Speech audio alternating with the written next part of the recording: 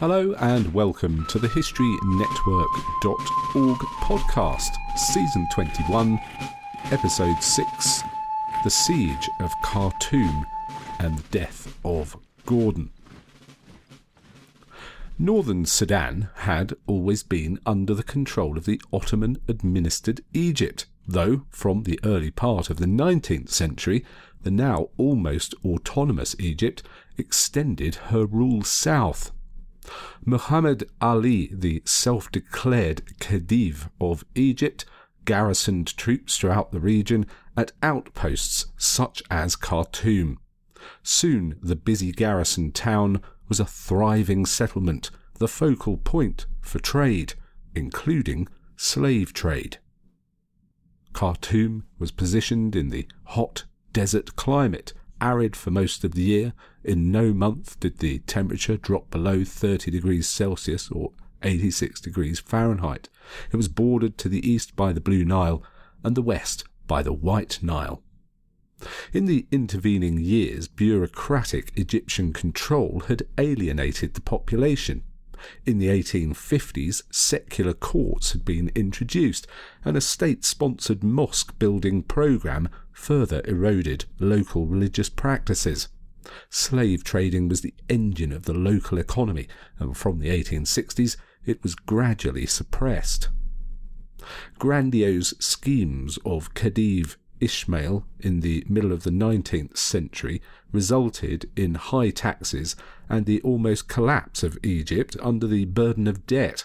It's at this point the British government stepped in, buying the controlling share of the Suez Canal from the Egyptians and repaying the Khedive's debts. It was during this period Khedive Ismail engaged the British Army officer General Charles Gordon as governor of the equatorial provinces of Sudan. He had initially been offered a salary of £10,000, but Gordon refused and suggested a more modest £2,000. To put that in perspective, in today's money, £10,000 would equate to around $1 million. His task was to expand Egyptian control southward.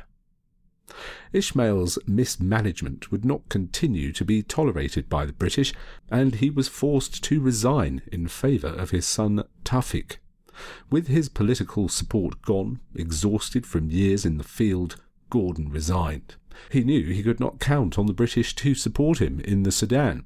The Foreign Secretary, Earl Granville, had made it clear Her Majesty's government had no interest in getting involved in the region. Such resentment against foreign rulers and simmering tensions made for a fertile recruiting ground for Mohammed Ahmed, who proclaimed himself the Mahdi and openly revolted.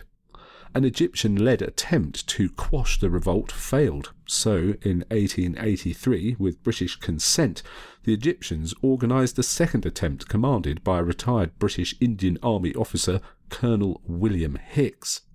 It proved to be another debacle, with Winston Churchill later describing it as perhaps the worst army that has ever marched to war.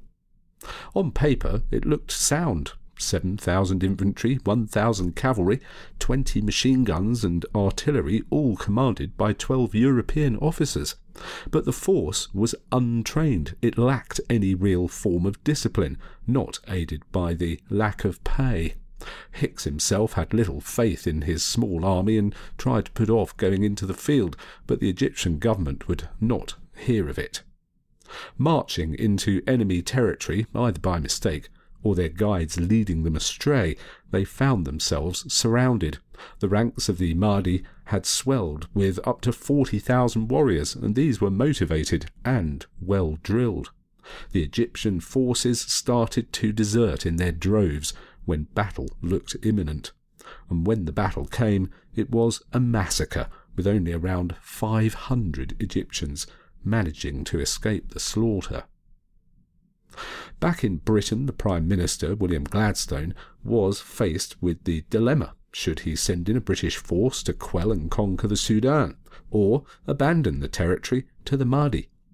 Any military operation was going to be difficult in the face of such a popular uprising, and they were revolting against Egyptian suppression and colonialism, which had always received little support from London. The decision was taken to abandon the Sudan, but not before all British interests could be safely withdrawn.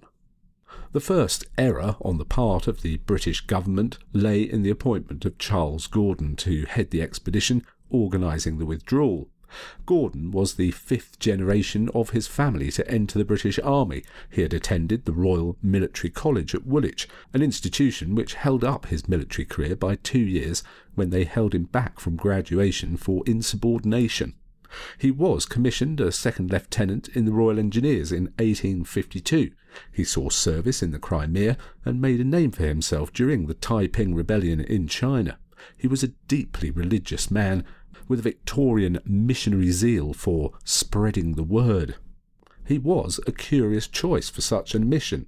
Philip Magnus, one of Gladstone's biographers, described Gordon as fearless, erratic, brilliant, perverse, always notoriously undisciplined. He exercised an extraordinary fascination over his fellow countrymen. Indeed, in January of 1884, when pressed for an interview by the Pall Mall Gazette, he claimed, "The danger arises from the influence which the spectacle of a conquering Muslim power established close to your frontiers will exercise upon the population which you govern. In all the cities of Egypt it will be felt that what the Mahdi has done they may do, and, as he has driven out the intruder, they may do the same." In essence, putting forward, if the Sudan falls, Egypt might fall to the Mahdi. There was a public outcry, led by the press, to send Chinese Gordon to the Sudan, but this flew in the face of Liberal policy at the time. Gladstone had won the election on imperial retrenchment. By the end of January, the government had bent to pressure and decided to send Gordon to the Sudan, but with a limited mandate to assess the situation and advise of the best means of evacuation. British Consul General in Cairo, Evelyn Baring, was far from impressed, reporting to London, "A man who habitually consults the prophet Isaiah when he is in difficulty is not apt to obey the orders of anyone." Gordon certainly seems to be inconsistent. He talked to the press about being allowed to smash up the Mahdi, yet at the same time makes the error of informing tribes in the north of Sudan of the forthcoming withdrawal, the consequences of which was those tribes once loyal now switched sides. He arrived in Khartoum on the 18th of February 1884. In passing through Egypt, the Khedive had reappointed him Governor-General of Sudan, a role perhaps at odds with those of the British government. Women and children were evacuated, but the situation of evacuating the garrisons was complicated by the fact they were scattered across the country.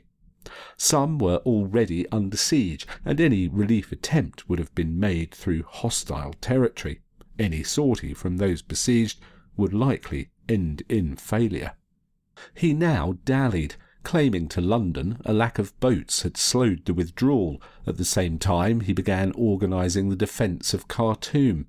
It was the largest settlement and had the greatest concentration of Egyptian and European troops, greater than the other garrisons combined.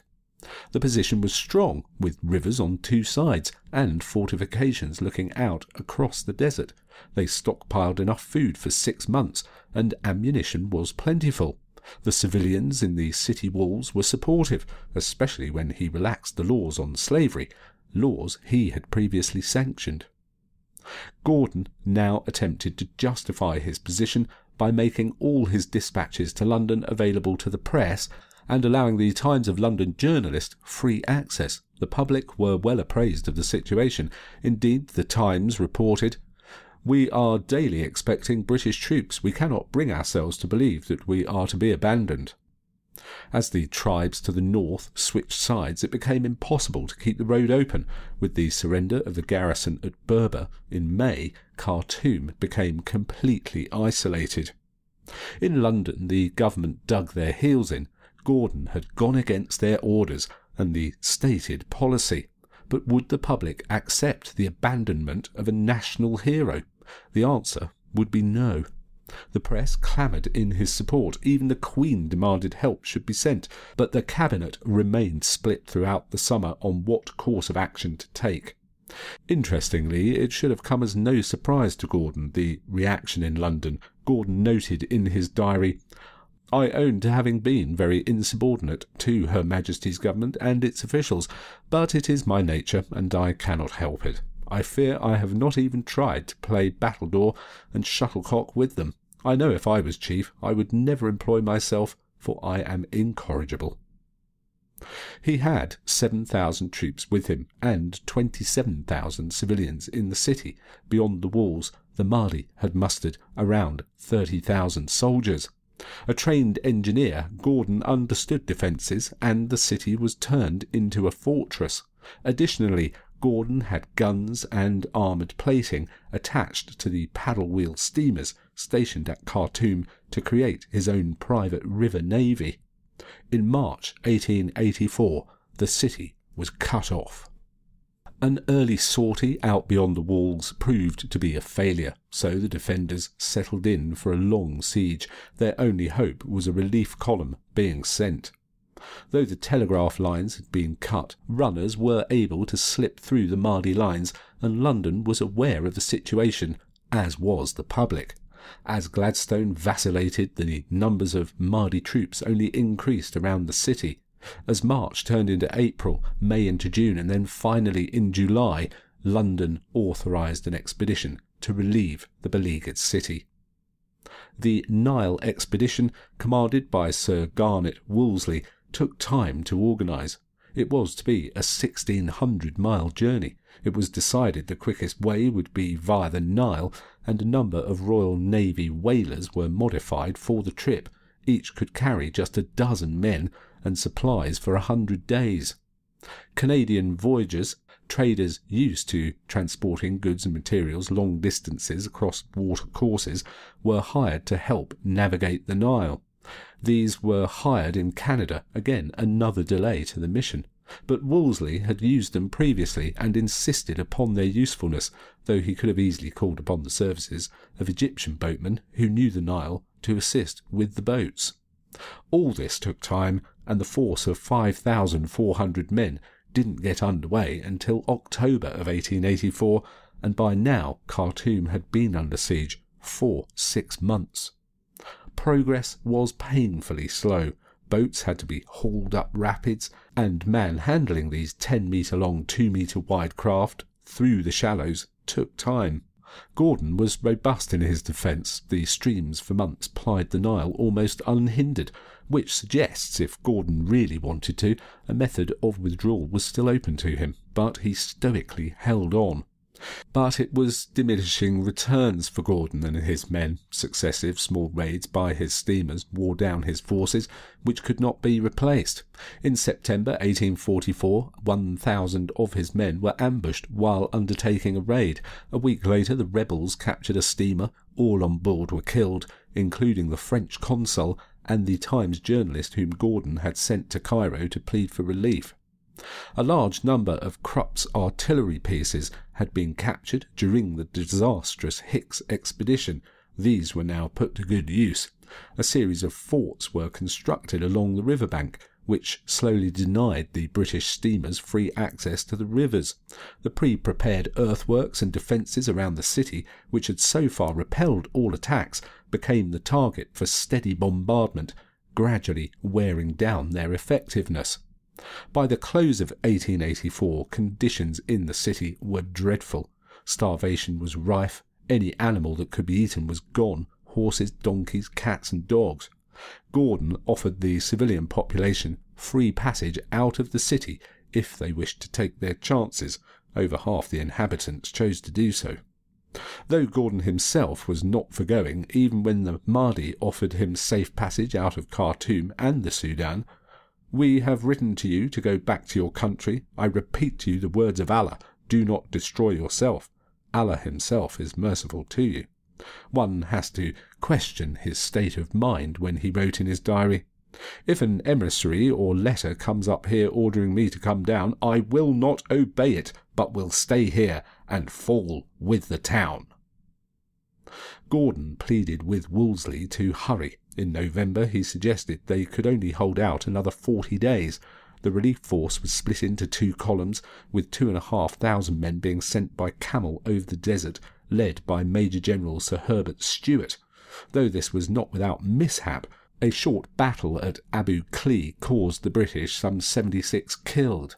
Yet from their square the stout British defence caused over 1,000 rebels killed, of which the Scottish poet William McGonagall would pen, "Ye sons of Mars, come join with me, and sing in praise of Sir Herbert Stewart's little army, that made 10,000 Arabs flee, at the charge of the bayonet at Abu Klea."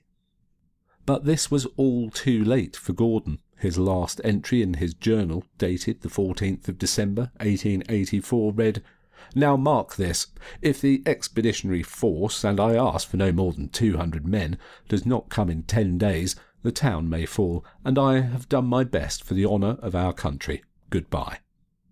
Just 2 days before Stuart's relief column reached Khartoum, it fell.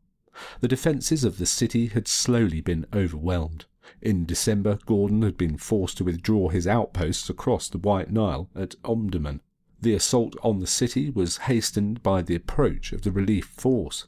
The Mahdi force was overwhelming, with 50,000 men. They were split into 2 columns. The first was ordered to wade across the White Nile, whose water had receded over the winter months, to attack the city's walls, while the other force assaulted the Masalamite Gate.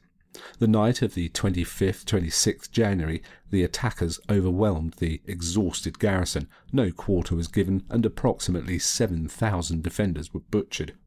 Though the Mahdi had expressly ordered that Gordon be taken alive, he was struck down in the fighting. Accounts of his death vary, with some reports stating he was killed at the governor's palace, while others claim he was shot in the streets while trying to escape to the Austrian consulate. In either case, Gordon's body was decapitated and taken to the Mahdi on a pike. The lead elements arrived just 2 days after the city had fallen. Wolseley now ordered a retreat, abandoning Sudan to the Mahdi. The actual circumstances of Gordon's death are unknown. Was he speared refusing to fight, or gunned down in the street while making his way to the Austrian consulate? The best known account is from his bodyguard 13 years later. From this we get the famous painting of Gordon stood at the top of the palace steps with a crowd of tribesmen clawing their way up as he stands at the top, pistol in hand. Khalil Aga Ofali stated he and Gordon had retreated up the stairs. Gordon had been injured but fought on with sword and pistol until cut down. Britain was stunned. The public blamed Gladstone's administration, and in March 1885 the government fell.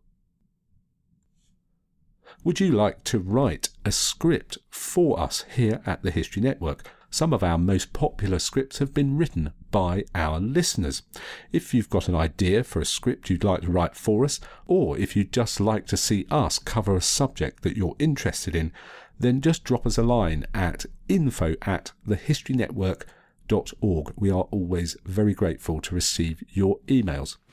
Thanks for listening. You've been listening to the historynetwork.org podcast, written by Angus Wallace, read by Nick Barker.